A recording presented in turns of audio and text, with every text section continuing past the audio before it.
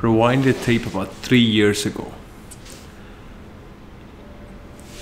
One day I woke up, and like every other day I was completely and severely overweight. I remember super vividly how I once came up to the gym only to find myself a few minutes later weighing myself to find out that I was 285 pounds. So I completely refused to be the fat guy in the gym, and I left the gym. I perhaps did a dumbbell or a curl, and I left the gym.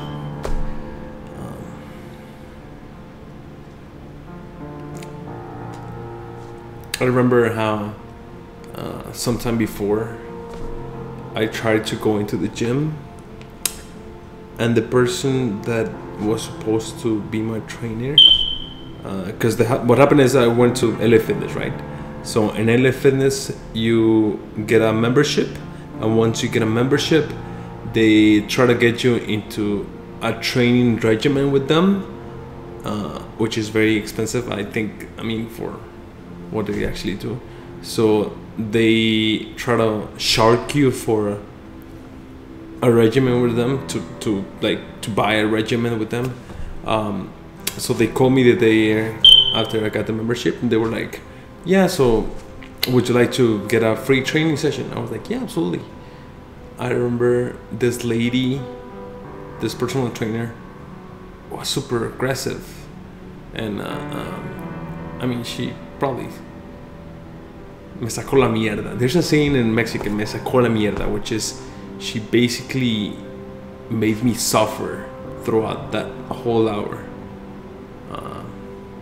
Squats, everything that you can think of. After that training session, I was exhausted. I felt like crap, to be honest with you. And so she set me in the little desk, and at that moment I was completely, I was done. I was completely done. I was like, what the hell is this? I don't know. Is this the gym? Is this how the gym is supposed to be? And she sat me there, and she told me this exact words: if you don't hire me, you're gonna have diabetes. If you don't hire me, you're gonna die.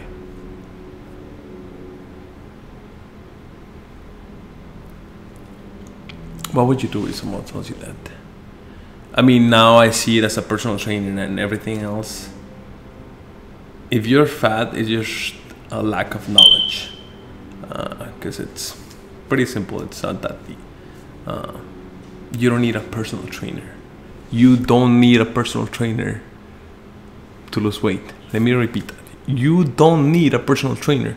You don't need to do 100 complicated and super complex exercises to lose weight. To lose weight, you need to spend more energy than you actually consume. That's basic science. That's it. But on that very day, I felt like my freaking life was a mess. Honestly, I didn't know what to do.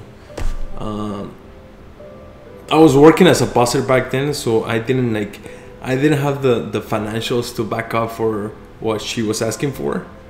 So she started asking so many freaking questions, and she started asking, so what do you do for a living? I was like, I am a server, because I didn't know.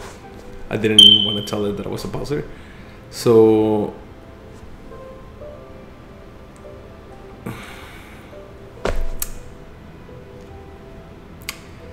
she started asking me, how much you make? Okay, I'll tell you. Can you make $200 a month? Can you pay me $200 a month?